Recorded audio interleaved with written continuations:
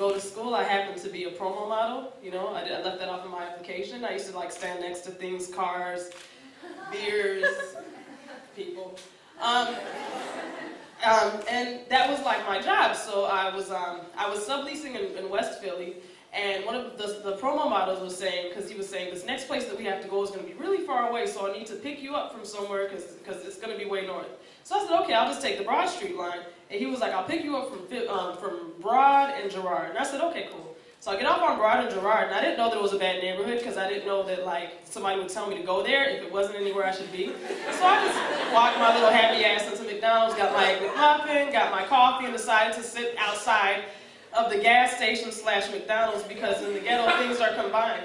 So it was like, so I'm sitting there minding my own black, well, I don't want to say black ass business because I'm not racist. I was minding my own minority business while I was sitting on this little piece of cement, like it was like this thing, I'm sitting on the ledge eating my McMuffin, and this guy comes up to me, like, you know, in standard, like, pimp wear. He was wearing, like, I don't know, some Air Force Ones. Whatever you think of in a rap video, that's what the hell he had on, except for the chain. He didn't have a whole lot of money, but, you know, he had his, you know, he looked clean.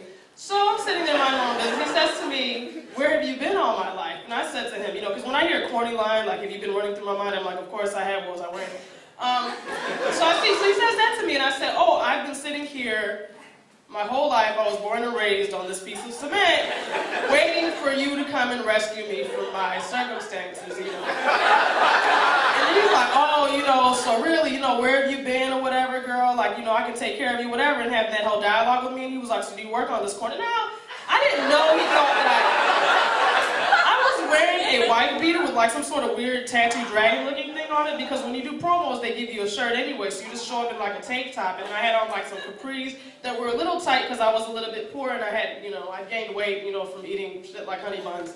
And I hadn't got any new pants yet. So yeah, I guess, and my head was shaved, so I kind of had that crackhead appeal because I was also 20 pounds ago. So he's like, you know, you work on this corner, whatever. I'm like, you know, not really, like, I was just like, let me eat my McMuffin, because now I'm realizing what time it is, and I don't actually sell my body, you know? Unless it's for food, but like, I never sold it for that. So then I'm sitting there, you know, a little bit disappointed in my situation, and then this white guy comes up, and I'm thinking, it must be a good neighborhood, because he's white. And he's here, and he comes up to me, and he's wearing like this navy blue suit jacket. Just so you all know, this is 9 a.m. on a Sunday morning. So he's wearing a navy blue suit jacket with this emblem on it, like he went to like Will and Kate's wedding or something, so I'm like, oh, so he has like money, you know, so he's like one of those like classy white people. So I'm standing there or whatever, sitting there, and he comes up to me and says, you know, so what can I get for $5? And then I was like, I don't know. I said, well, I got an Egg McMuffin. I got a coffee.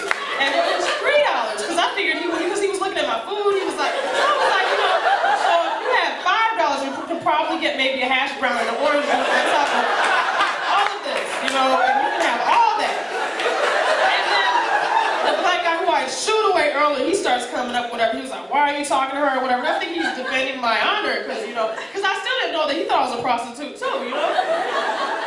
And the guy's like, don't disrespect her. He was like, she's worth more than that. And I'm like thinking, well, how much am I worth?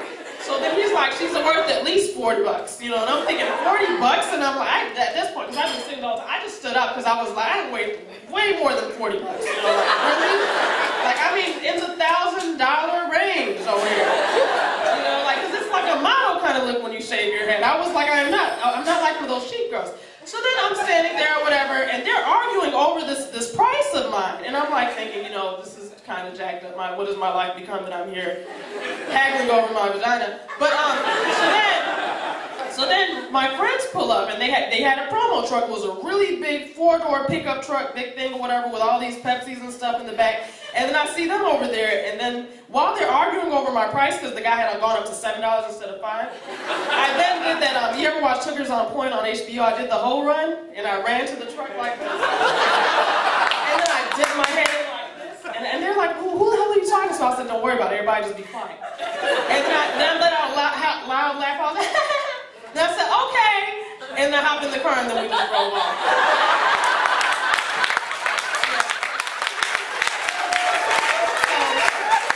I may have looked like a prostitute, but I wasn't, but no one ever found out.